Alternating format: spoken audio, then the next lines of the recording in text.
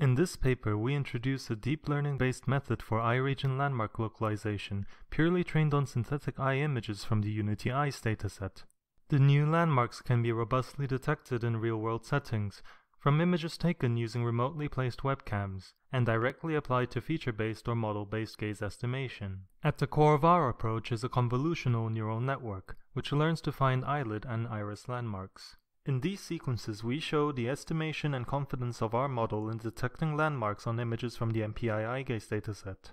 With more training steps, the model becomes progressively better. Note how iris landmarks hidden by the eyelid can still be found. Here we show examples from other real-world datasets where our neural network detects eyelid and iris landmarks and also fits an eyeball. This description of eye shape allows us to then use feature-based and model-based gaze estimation methods. By doing so, we bring conventional feature-based and model-based methods back into the forefront of webcam-based gaze estimation.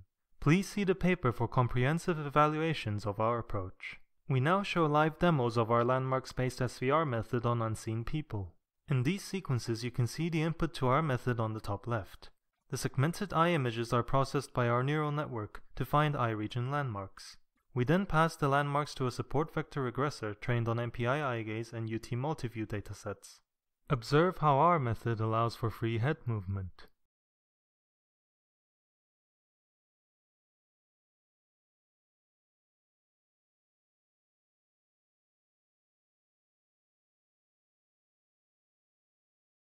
Even at the distance of approximately 1 meter away, our landmark localization succeeds.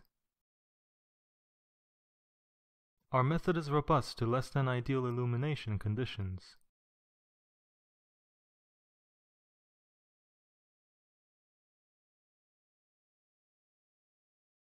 Spectacles or eyeglasses cause very little issues.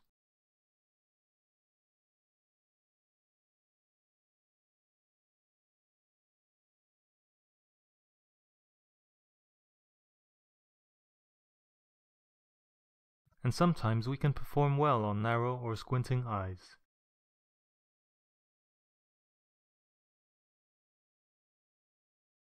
As well as crossed eyes. Thank you for watching.